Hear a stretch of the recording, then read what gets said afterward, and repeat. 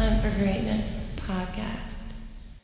What is up, boys and girls? Welcome to the Hunt for Greatness podcast. I got Eric Williams on, and we are talking about how to manage your time and money when it comes to fishing and having a boat. What's up, Eric Williams? Hey, man. Feels like I've been here before. Yeah, we just did a podcast before this, so it's like this is how the professionals do it.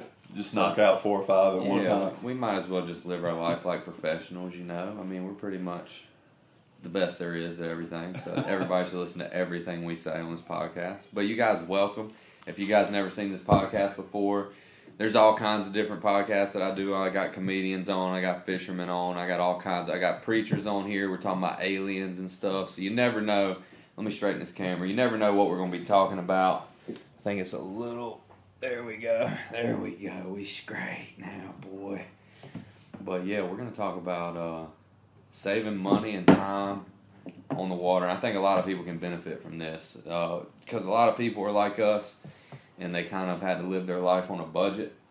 That was what I heard a lot growing up. My mom would always say, hey, we're on a budget. We were never not on a budget growing up. And my parents were, well off. We, didn't have to worry about having food on the table, which I think is well off. We always had a house. We never had to move around, do any kind of crazy stuff. So I think that's well off. I mean, I don't know how much money they had, but we were always on a budget.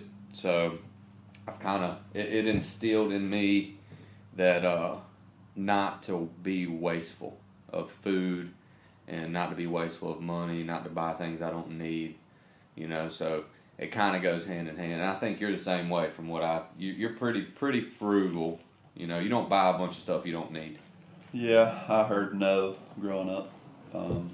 And the common one my dad would say is, oh, you want that? All right, well, shit in one hand and want in the other. See which one fills up first. I ain't never heard that. That was what I heard a lot. So see which one fills up first. That's awesome.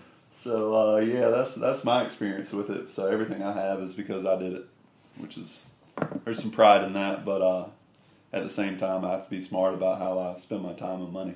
Yeah, because time is money. It is when you are your own business owner. Any time you're spending doing something else is time you're not making money. Yeah, so yeah, we're definitely going to talk about that.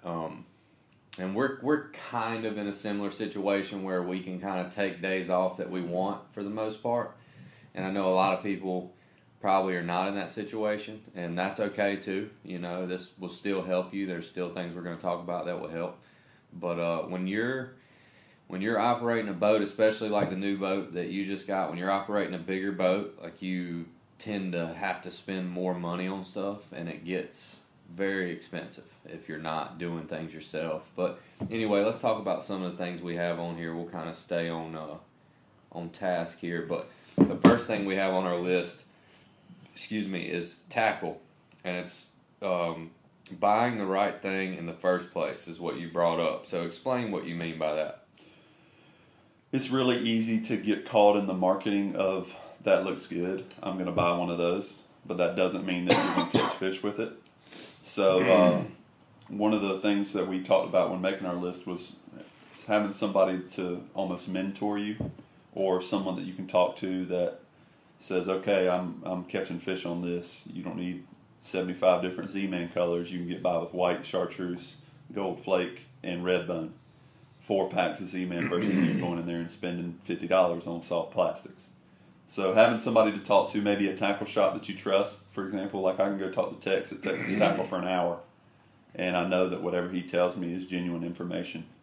And that's very important in not spending money on things that you don't need. I've got $200 worth of Z-Man sitting in my closet. So do I, man. Unfortunately, I'm that guy where it's like, if it looks good to me, I barely ever even use soft plastics. Yeah. Unfortunately, that's not really how I fish most of the time. So, I've spent so much money on. I mean, dude, there's stuff just laying around in this garage that I may never use. And you know how to catch fish. And I know how to catch fish. It's just hard when I go in Intercoastal Anglers, dude. It's hard to spend less than $200. Mm-hmm. Every time I go in, So, getting the right tackle the first time is, having a network that you can bounce stuff off of is very important when it comes to saving money and time. Because, if we're going to go out fishing, 2 days from now or tomorrow, if we're going to go out tomorrow, I call you or whoever's been out there like, hey, where are you guys having the best luck at? Where do you think is going to be good tomorrow? That's going to save a lot of time and gas money to have those people that you can, like people you trust, like you're talking about. So networking and having a good network, it takes time and effort to have a good network. Like, you can't just expect me to tell you spots and things of that nature if you're not giving as well. It's like any relationship. You can't just take, because no relationship works like that. And if they do, they're unhealthy. And most people are smart enough not to be in unhealthy relationships. Like, I have people who hit me up on social media, and they're like, hey, where were you at? And I'm like, I'm not telling you where I was at. How many spots you told me, bro? You know what I'm saying? Like, you can't just take and expect things to be given to you in return. Is that your experience too? Yeah, like for with sure. your good people in your network. For sure. I mean, I live life by a small circle. Like it's not that I don't like people per se. It's just that I don't know. The older you get, the more you realize there's a lot of people that just want to take from you, and they don't offer you a lot of value. And not that you should look at somebody as an investment, but at the same time, like, you get what you give, or it should be that way. So having good people around you is extremely important in fishing.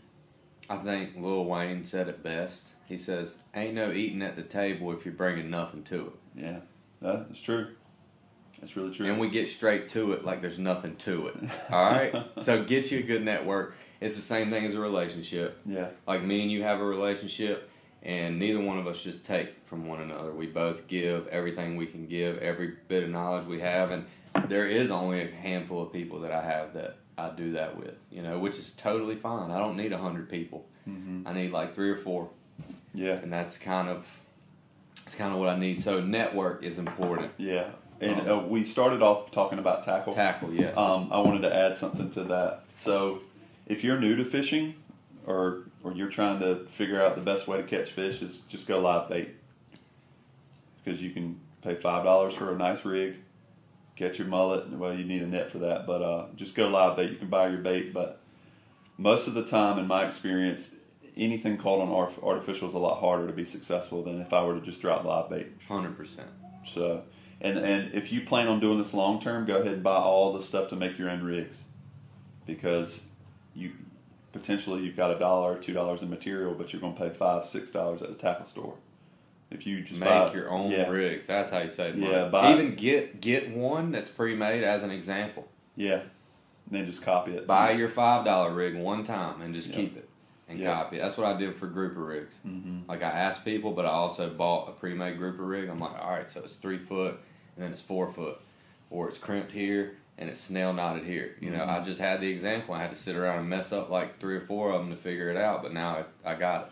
Yeah, some people may be like, well, you're going to spend $15, $20 on crimps and $5 on the actual or crimping tools, and then $5 on crimps, and then $20 on mono. Yeah, you could have bought 6 or 7 rigs at that price, but at the same time, once you buy that once, you've got it for life.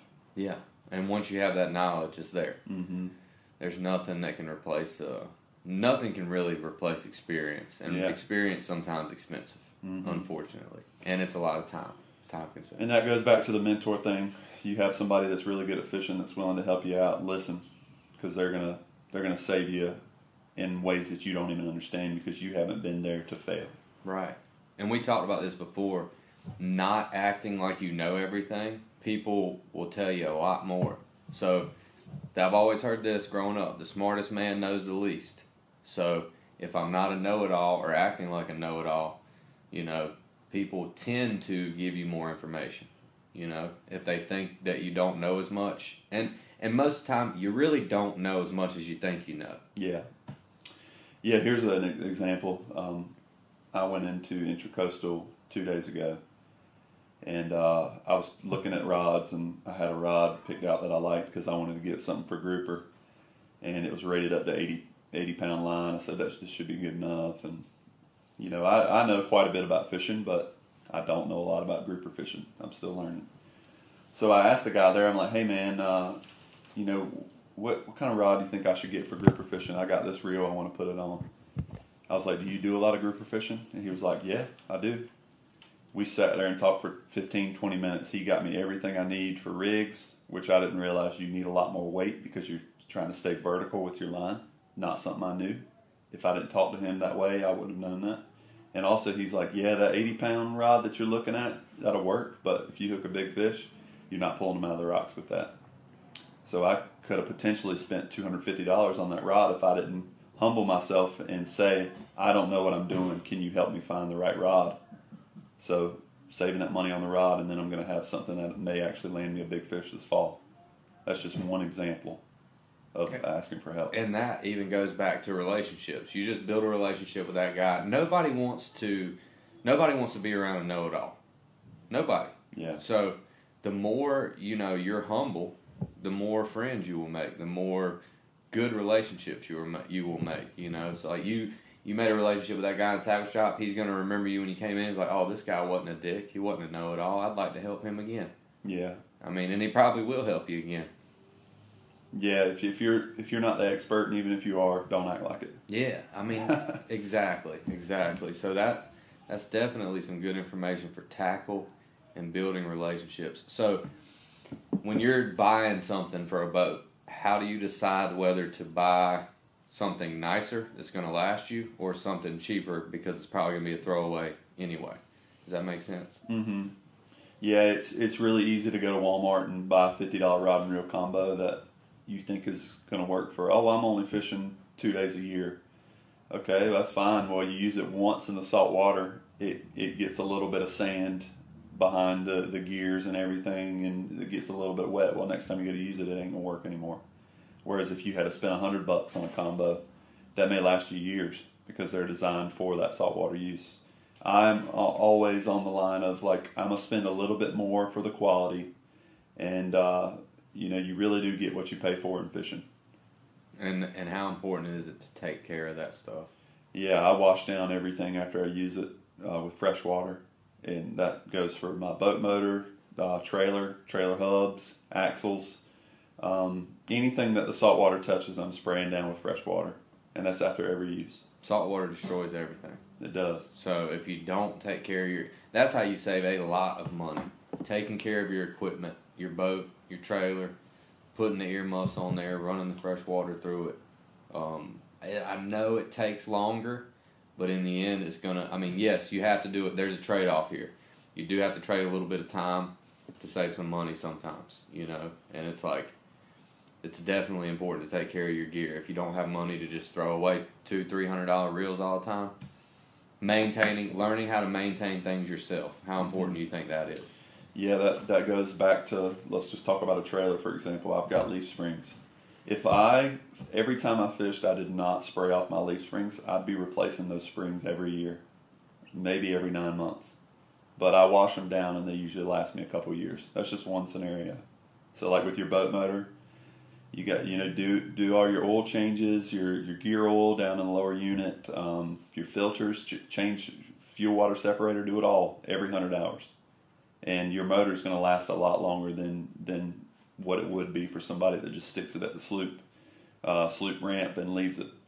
Like you got to keep your stuff up. Yeah, and it's not hard to do a service. It's really not. It's a lot of screw on, screw off, Allen keys, like you buy a pump for your lower unit one time. It's a little $10 pump, and it ends up being at least half of the price of taking it to get it serviced, and you don't have to have your boat in the shop for a week. Yeah. And most places, like Marine Warehouse, for example, that's where I go.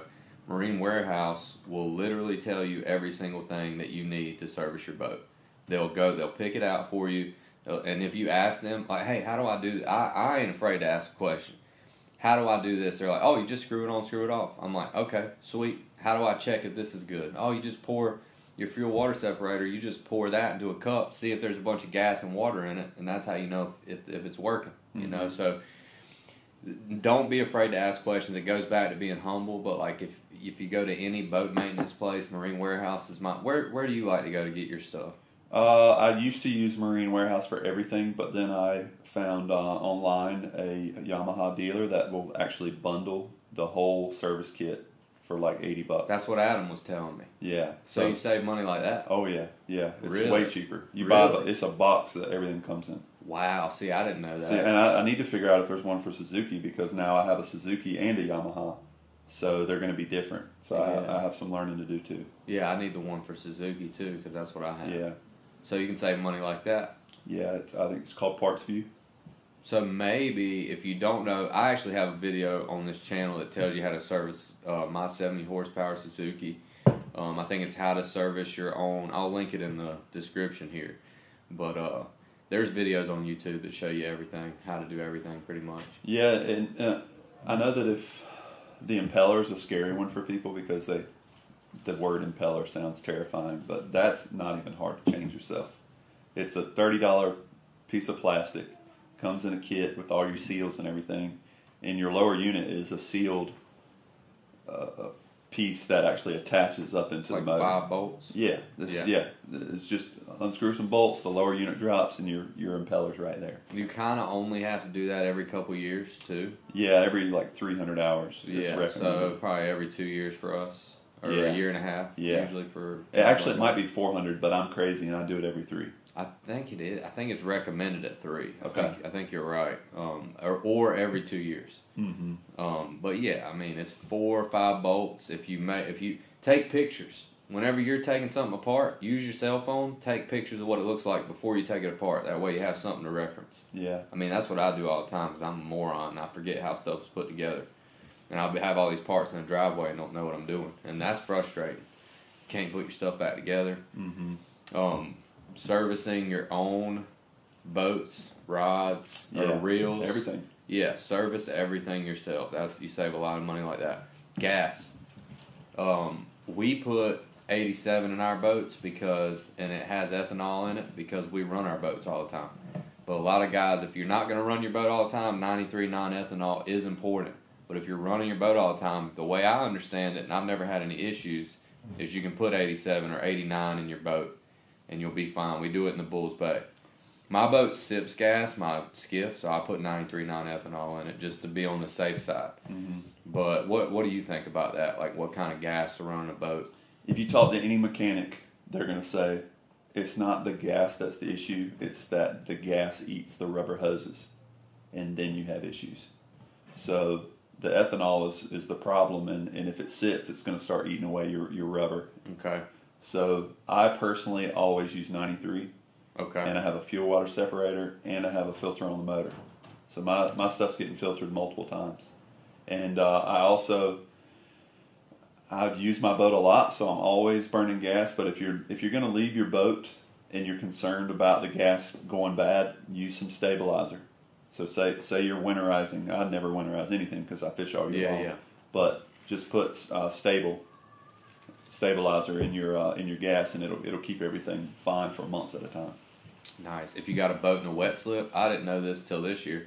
If you got a boat in a wet slip, Eric actually knew about this, but if you keep a boat in a wet slip, the Marina gas is always like $1 more at least than what your gas on the hill, they call it on the hill, but like your regular gas at a gas pump is always cheaper than Marina gas. So, because Marina gas is convenient, you can pull right up to the slip. We got a gas tank. It's a 190 gallon. We got from Tractor Supply. It was like $1,300 for the pump and everything. So if you keep your boat in a wet slip and you want to pump your own gas, a lot of charter guys will put gas into their tank of their truck, and it'll save you hundreds and hundreds of dollars. I know that doesn't apply to a lot of people probably watching this, but it's a way to save money on gas if your boat is in a wet slip. And I just want to put that out there because I didn't know that. Well, they make the smaller ones that are plastic too. Like I didn't know that. Yeah, so my boss, he had a little plastic with wheels, and it would hold like 20 gallons. Okay. So he would roll it down the dock, and he would gas his boat up. So that is a cheaper alternative for somebody that has a small tank and that's in a wet slip. That's right. That doesn't want to pull their boat out Yeah. every time that they have to fill up. So just something to think about as far as gas. Fixing things instead of buying new things. The first thing that comes to my mind is a cast net. They're so expensive, and I rip holes in mine all the time. So mending a cast net, instead of, if a rod blows apart and there's a way to fix it instead of buying a new one, maybe, sometimes. Like, you have to make a judgment call. What do you think of whenever it comes to, like, fixing something instead of buying a brand new one just without looking at it? Okay, Pasa Amigos, quick message. If you guys drop a comment in the comment section, I'll choose somebody randomly to get one of these shirts. Love you guys. Hope you enjoy the podcast. Yeah, a lot of times I break rod tips. So go ahead and get on Amazon and buy you a $12 kit that has every size in it. And then you can change your own rod tips for the cost of, whatever divide that out is, however much a specific piece is, and just a little bit of super glue. But if you take it to a tackle shop, you're going to spend $15, $20 on an eye. That's true. So, and another thing is, like, if you fish often, you're going to break off often, and eventually you're going to start wearing through your line. So just, even though, like, you feel like you need that really expensive braid, which you do, I'm going to argue that you do need braid. Instead of just respooling every time, you can always backfill with mono. Yeah, interesting. And then once you burn through the rest of that braid, rip all that mono off and start fresh with new braid. And that'll save a good amount of money because that braid's expensive. Over time, it will save you money. Yeah. That's definitely helpful. All right, so product research. It's a big one on how to save money, and you're really good at researching stuff. Product research. You said something earlier about the Whole Truth. Tell me what that is. So the Whole Truth is a discussion board online for fishermen across America. If there is something you have questions about, there's going to be probably at least 4 or 5 different discussion boards that detail people's opinions on what you should do in this situation. And they're going to date all the way back to the early 2000s, and you'll see stuff that's a year old. So what I do is, like, if say, for example, I just bought a 2013, I'm looking at stuff from like 2013 to now. I'm getting people's opinions. I'm seeing what is the best way to handle this situation. And you can get a lot of good information and steer you in the right direction from there. Another way, if you want like an entry-level way to like understand a situation or how to fix something, is YouTube is huge. There is a video on everything out there, and if there's not one, you should consider making one for it. Because information is at our fingertips today with technology. If it's discussion boards, if it's YouTube, you can get help, and it's a lot cheaper, and it'll save you a lot of time and money if you start figuring out how to research the right direction to go in the first place. Yeah, for sure. And time and money kind of go hand in hand, so we want to speak about both of these things. Time, like, let's talk about some time.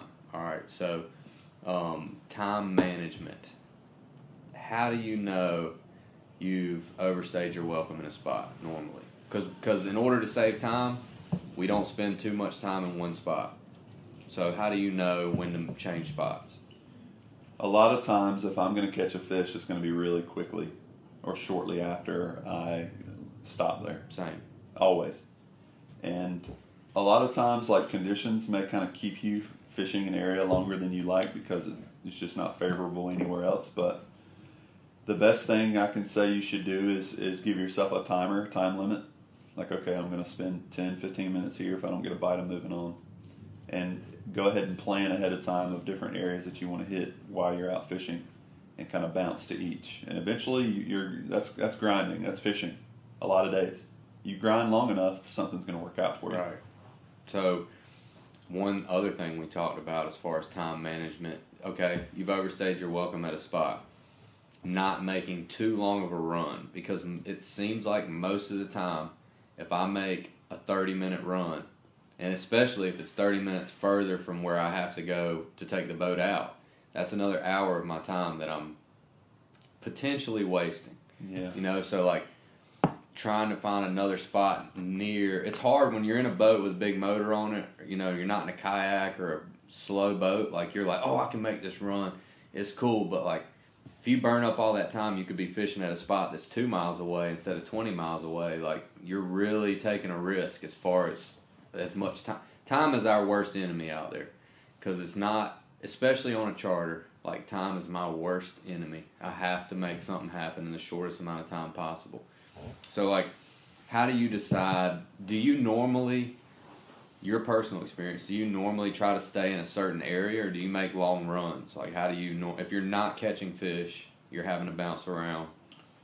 A lot of times I know that I'm going to have the most success early and late, so I will go to In the day? Yeah, Okay. I will go to my further places first and Okay. work my way back, so that I'm not wasting time driving. I'm driving when I would likely be catching less fish to begin with, and I'm actually able to spend time fishing right around dark when it's usually on, instead of driving all the way back to the ramp because I'm really far away.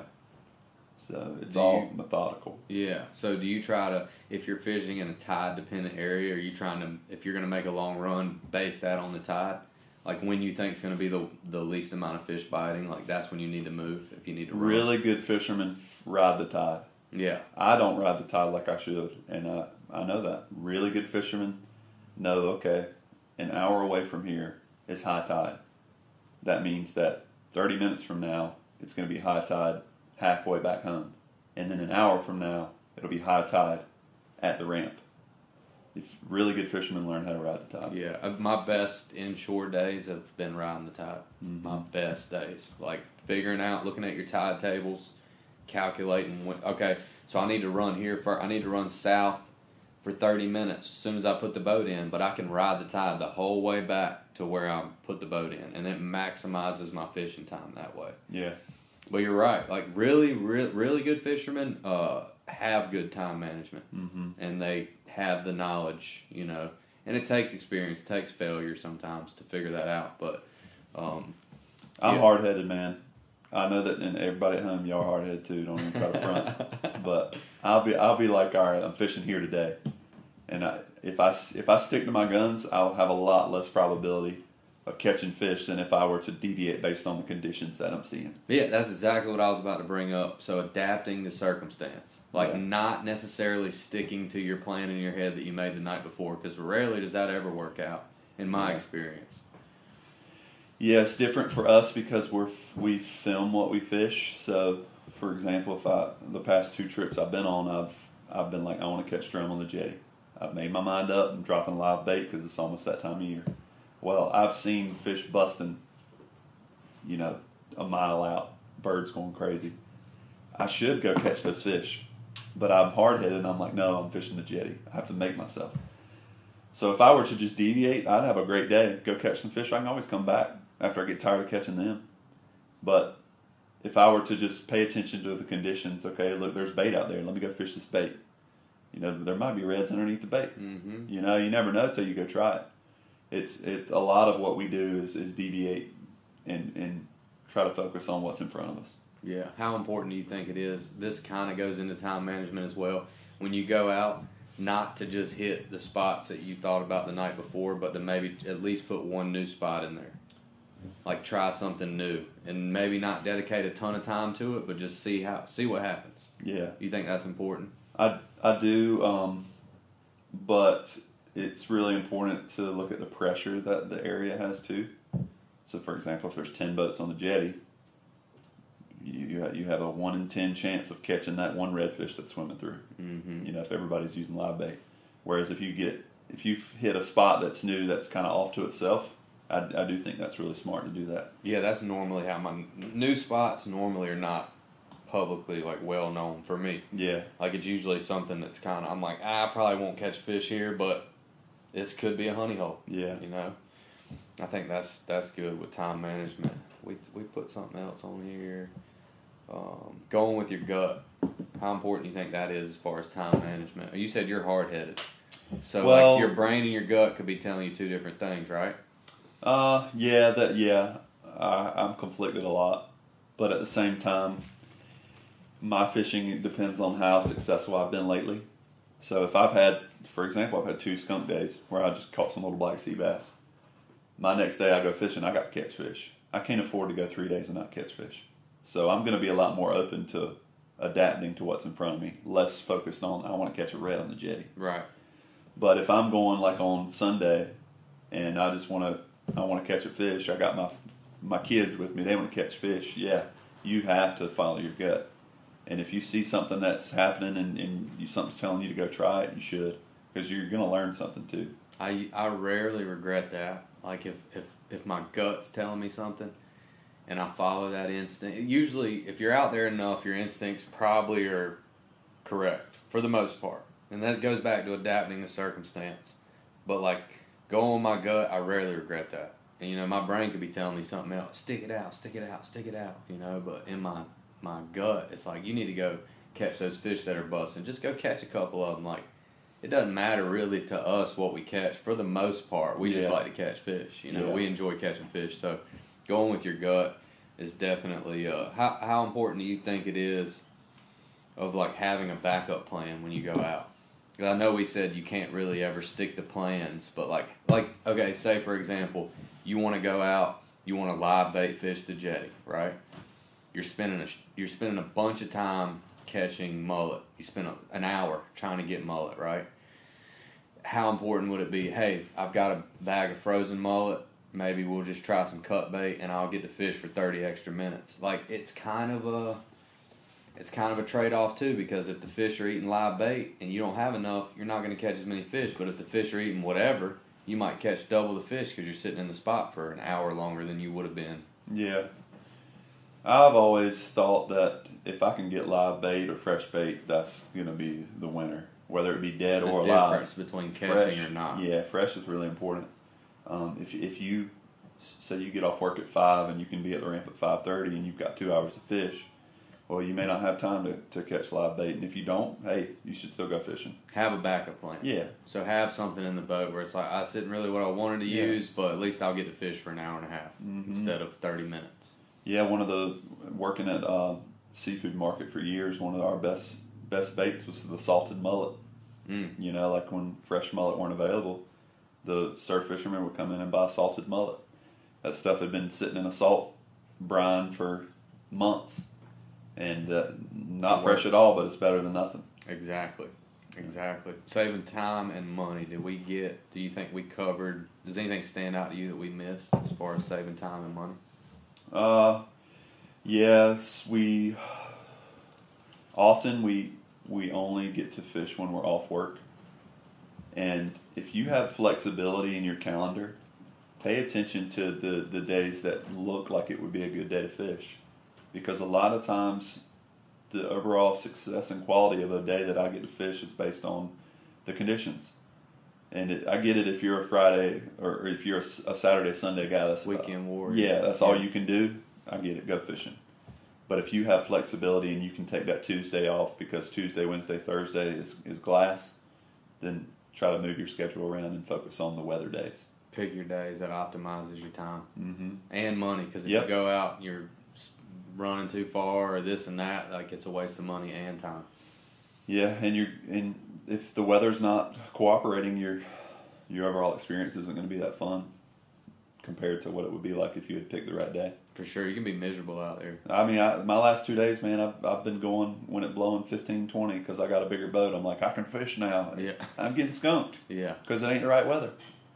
You know, like I have lessons I learned too. You know, just because you and I fish a lot doesn't mean that we aren't humbled out there every time we go. For sure. And if you're picking a day to fish, you're not working.